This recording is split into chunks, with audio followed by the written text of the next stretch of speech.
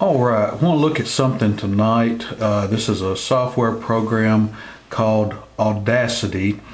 It is for editing music files.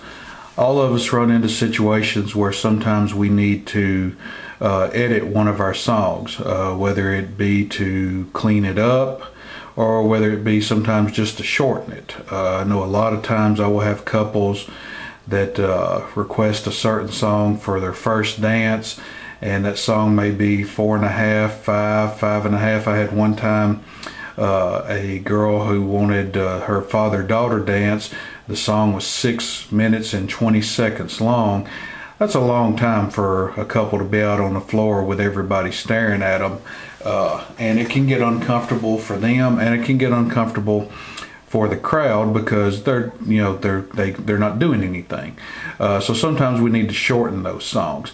Well, this program is perfect for just that, and several other things as well. What you can do is you go in and you open up a file, and we're going to go into my music files, and let's see, let's look at, we're just going to pick something at random here. We're going to pick Boogie Shoes by KC and the Sunshine Band. Okay, so it loads up our song, and as you can see there, it gives you a waveform of the song and lets you see what that song looks like. You can then go in and go up to view, and you can zoom in, and you can go down to 1/10 of a second.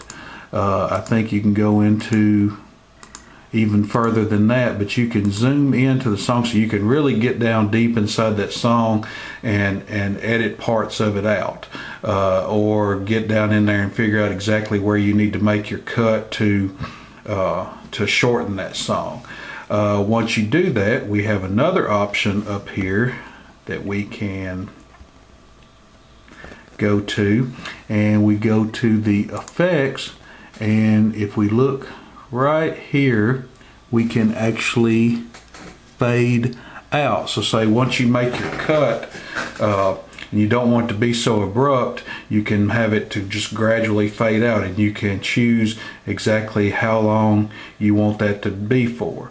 And you do that by taking the section and highlighting it like this, and then you go over here and you do the fade out, and it will fade out for that section right there.